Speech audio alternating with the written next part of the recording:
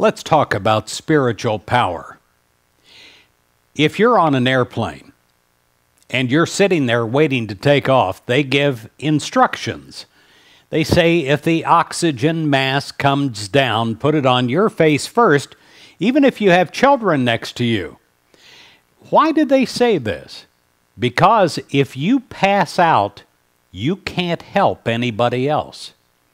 Well, in prayer ministries that I've worked for before and in my own, we always pray for ourselves first, that we can be built up spiritually. When I go into a hospital room, I always pray for myself first, so that I won't be knocked down by what I see with my eyes, that I won't get sucked into the negativity, the diagnosis instead of the living gnosis.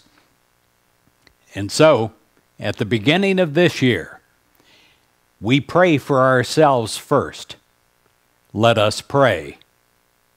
Dear God, I want to be your vessel. I want to be infilled with your power. I want to be infilled with your positivity. Take over every area of my mind. Don't allow any crevice of darkness or negativity to rest in there. I pray that you will cast it out. Take over my body so that I can be a bundle of energy to do good. Take over every aspect of me. Any negative note that might come out of my mouth, might be heard in my ears, may I be a vessel of you. May I be a container of your love, and may I overflow that to everyone around me. May I be so filled spiritually that I overflow constantly to people that I know and people that I don't. May I be a blessing wherever I go.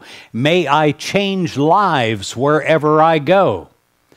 I pray that I am anointed with the Christ, so that wherever I go, every person I touch, may that person be blessed, not by me, my human personality and human ways, but by me being a conduit of you, your love, your positivity, your assurance, your belief.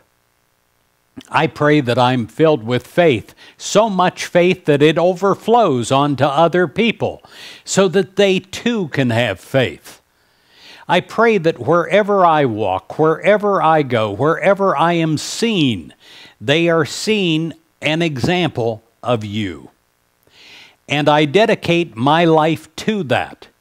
And I pray for myself first in that. I pray for myself in this moment of time, so that I can make a difference in other moments in time, in other people's lives. I walk this way, God, with you to make a difference. In Jesus Christ's name, I so dedicate myself.